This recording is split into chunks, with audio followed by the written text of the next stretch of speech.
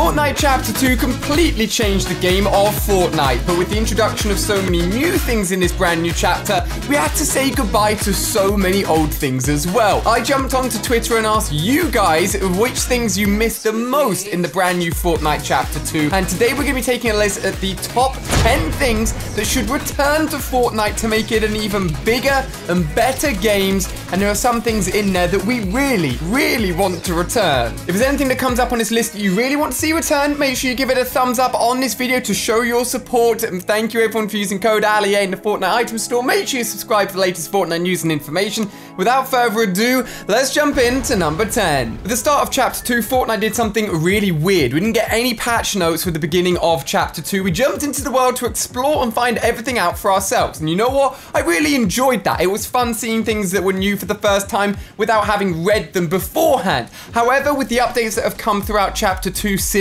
we still don't have any patch notes. And this week, for example, we got the brand new harpoon gun with no warning, no patch notes. It was just added into the game. I've seen loads of people upset about this. We definitely want to have transparency, which is something Fortnite have been really good at in the past, and I think patch notes are one of the things that should definitely return. When things get changed and updated in Fortnite, we want to know about it so we can go ahead and experience it without it completely going under the radar. So I think a lot of you guys are going to agree with me. Patch notes need to return. And number 9, the old ALIA intro. Should we bring back the ALIA intro a little bit more? It's been a while since I use it. Some of you love it, some of you hate it, and I've kind of left it on the side burner for a little while. But a lot of you guys did reply saying you want to see the ALIA intro a little bit more. So here you go, guys, for the old time's sake.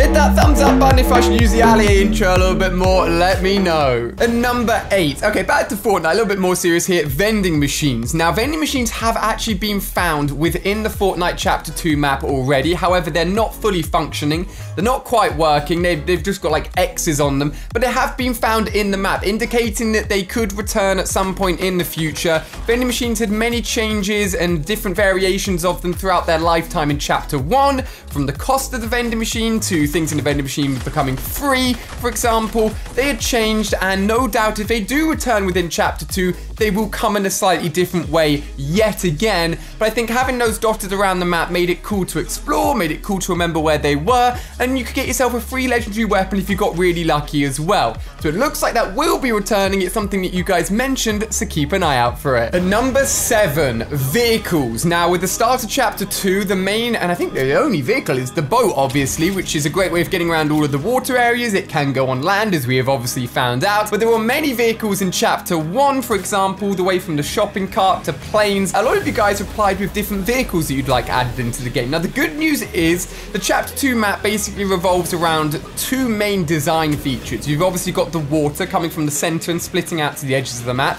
We've also got loads and loads of roads, like dedicated actual physical roads.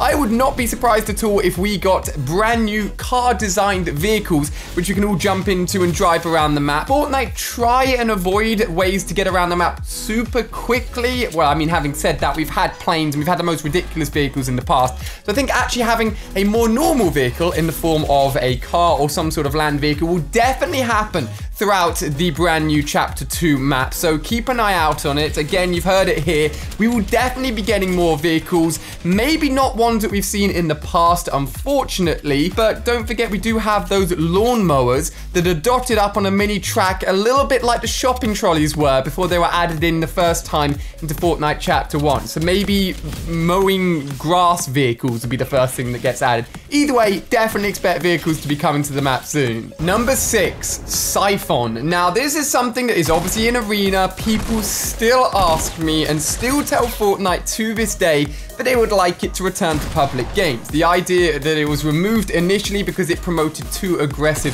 play, basically meaning that the better players had a big advantage on the fact that they were pushing everyone and getting health and shield back really quickly compared to the people that were playing a little bit slower. Now, we've had obviously skill-based matchmaking added in, making the lobbies a little bit more even. So if the lobbies are a little bit more even, maybe we should just put Siphon back in since everybody's on a more similar playing field. I would love to see Siphon return. I haven't been playing much arena recently, so I've almost forgotten what it's like to get health and shield upon elimination. And I know you guys would like it. I would definitely like it. So it's a solid point, and maybe we'll have it return at some point in the future in Chapter 2. I would love to see it. Number 5. I'm not sure if you guys are trolling me, but I genuinely don't think you were. A weapon that came up over and over again, you really want to see return, and it surprised me a little bit, was the guided missile launcher. Now, I think the main reason you guys want to see its return is simply how fun it was. The ability to actually control a rocket and just land it on an enemy when it was first added into the game was unprecedented, and it was so much fun. It was actually very OP when it first came out. It was vaulted and then brought back a little bit weaker, a little bit slower, and then again taken out of the game. So I think because of the fact it's been in the game such a limited amount of time, more people want to play it and actually get their hands on it. Obviously, there were lots of different weapons. Attack SMG was brought up a lot. The silenced SMG was brought up a lot from you guys as well. One weapon that looks like it could be making a return is actually the scoped AR, because behind the scenes they've been tweaking and changing the damage and the reload time of this weapon throughout Chapter 2 so far. Obviously, we don't know about this because they haven't told us, no patch notes, remember. But if they've been changing and tinkering with the weapon damages a little bit, then the fact that it could return is looking very likely. If there's any other weapons that you would like to return, do let me know down below. I, for one, would vote TAC SMG because it's ridiculously strong, and I can't lie, I love it. Number 4, less so an addition from Chapter 1 and more so reverting back to Chapter 1, is the removal of skill-based matchmaking. Now, it's been in the game, obviously, for a little while now. I don't see it ever going, unfortunately, but people still tweet and people still get upset about how the skill-based matchmaking works, and I really felt the full force of it. As you know, I've done videos on it already. At the start of Chapter 2, they really put it in full effect, and lobbies became, if you had better stats, definitely a lot harder. However, it's definitely helped out other people and brought them back to the game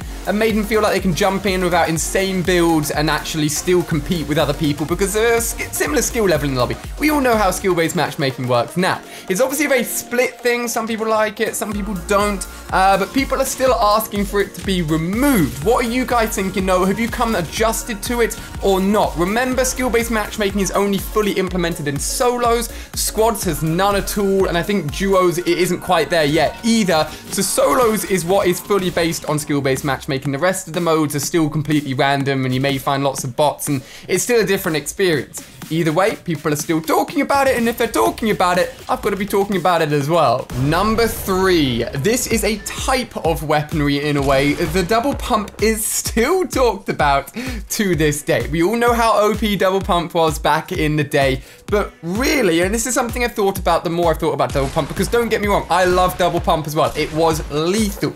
We've basically built up a meta and built up an array of weapons where double pump wouldn't be quite as effective as it was back in the day, even if they did bring it back, because we've got things like legendary tac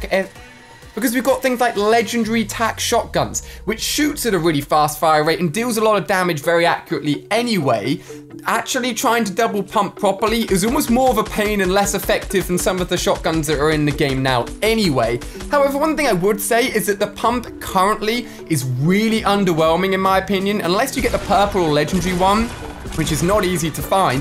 The grey, green, and blue ones just aren't great, and the damage it deals, even to the head sometimes, can be really pathetic because the damage drop-off is so strong. So maybe putting double pump back in the game, just for the sake of being able to use the pumps more effectively, could be quite fun. Let me know what you guys think. Let's not forget that the double pump icon was shown in the Season X Battle Pass. Maybe they were just trolling us because they haven't talked about it since then at all. But either way, double pump would be quite fun, especially since the pump is a little bit weaker now anyway. At number 2, you guys want the OG map back. Now, obviously with Chapter 2, we've got a brand new map. It is completely different and believe around about 20% bigger than the old school map, meaning that it takes a little bit longer to get around, more places to explore, and it is definitely a new experience. However, a lot of you guys miss Tilted, a lot of you guys miss OG locations that were in the original map, and although I don't think we'll see the return of the OG map for a long time, and the fact that they don't have both of the maps, the reason they do that is because they'd split their player base amongst 2 maps, and then it would make queue times even longer. Basically, it just wouldn't work. So they're always going to be committed to one map specifically,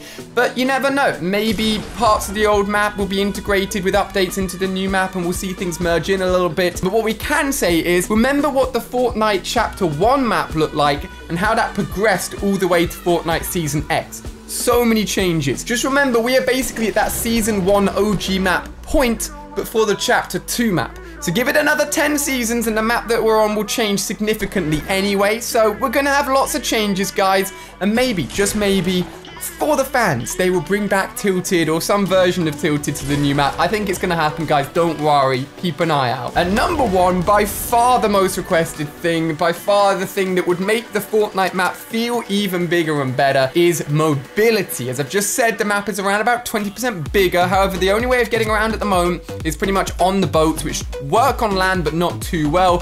We want to see launch pads back. That was definitely the one thing you guys mentioned the most. We want to see even, like, I don't know, shockwave nades back. Anything that just gets us around the map a little bit quicker, would help us explore it quicker for the new players, first of all, and just mean that if you do get caught off guard, or if you do find yourself running through the storm, you've got a way of getting around a little bit more effectively, a little bit more quicker. I think it will speed up the pace of this brand new chapter map a lot more. I have no doubt that they will add more mobility. Do not worry. Let's not forget, we're only in the very early stages of the current Fortnite map, so things will progress, no doubt. Pretty much all the things that I've talked about on this list, I hope will be addressed in some sort of way. And having taken all of your thoughts, all of my own personal thoughts into one big list, do you agree with anything? Do you disagree with anything? This is now your time to leave a comment down below. And as I said at the beginning of the video, if there's anything on this list at all that you want to see added, make sure you've hit that thumbs up button already. Obviously, to see if any of these things do get added, changed, or any updates at all to Fortnite, make sure you subscribe here to the channel. You can check out recent videos right here on screen as well, and keep an eye on for lots of changes happening throughout Chapter 2. Hope you've enjoyed. It's been a fun list to look at, and I'm looking forward to lots of changes coming to the game soon.